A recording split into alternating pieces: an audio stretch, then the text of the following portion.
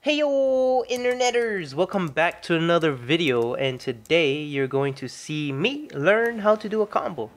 And for those of you who do not know what a combo is, it is when you take multiple pin tricks and link them together. Basically what that means is when you go like this.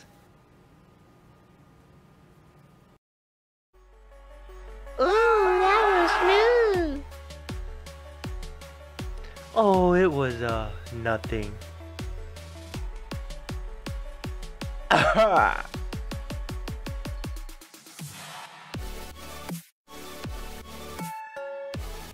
So if you want to learn how to do this combo, you need to know how to do these pin tricks beforehand. So the first one is Twisted Sonic. The finger pass reverse is the second one. The Twisted Sonic reverse is the third. Fourth one is finger pass. And then the Twisted Sonic, or you could do a Sonic. And then to close it off, you do a thumb around. Day 1 of practicing the combo. So in day 1, I try to work on all the links and try to make it as fluid as possible. You can see that I failed and sometimes I had success. Before I did this combo, I'll try to link the tricks together. I've already previously learned majority of the tricks, except for 2. I think it was the finger pass and the Twisted Sonic reverse. So yeah, in day 1 you just see me trying to practice it for the first time. I got frustrated because I know how to do the tricks, but then linking them together to make it smooth was very difficult for me. And yeah, you just gotta keep practicing and practicing and practicing until, you know, you see improvements. On the 3rd day I was practicing and I started to feel more smoothly when I was doing the Twisted Sonic reverse and into the finger pass reverse. For those, it felt very smooth and it came out very fluidly. At least that's how I feel. I don't know how it looks. It didn't look like it did, but I started feeling that way, so I got more comfortable with it. So day 5 came, right? And when I was practicing day 3 and 4, I noticed that I struggled a lot when the pin got between my ring finger and my pinky, and when the pin got between my middle finger and my ring finger.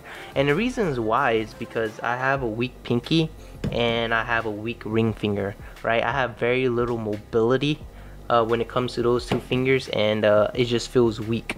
So what I started doing was I isolated the pin trick just to those fingers, right? And I just kept practicing and practicing and practicing so I could get those fingers stronger and to become more flexible.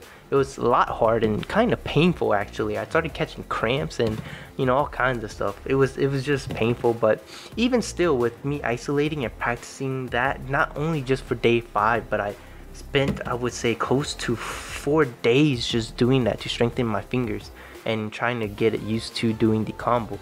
So yeah, 2 months later. So yeah, I'm able to do the combo now. Pretty excited and ecstatic about that. Took me 2 months of time. Not really the full 2 months, right? I practiced 1 to 3 hours a day for 2 months straight. I don't have a total count in terms of minutes or how many times I failed like I did in my previous video, but I guess you could kind of figure out the hours, right? I gave you guys 1 to 3 hours a day for 2 months straight. Yeah, you could kind of do the hours. But yeah, in the video you could see that I got better with my pinky and my ring finger. It got a little bit stronger and more flexible. It doesn't feel as weak as it did before. It took a lot of practice and training to get that done for me.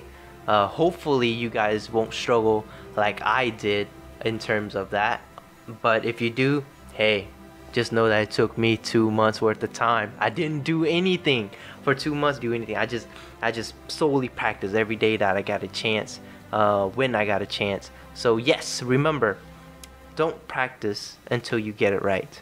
Practice until you can't get it wrong. If you like what you saw, please remember to hit the like button and subscribe and leave a comment below. And with that being said, that's all I have for today. See you in my next video, whenever that comes out. Yeah.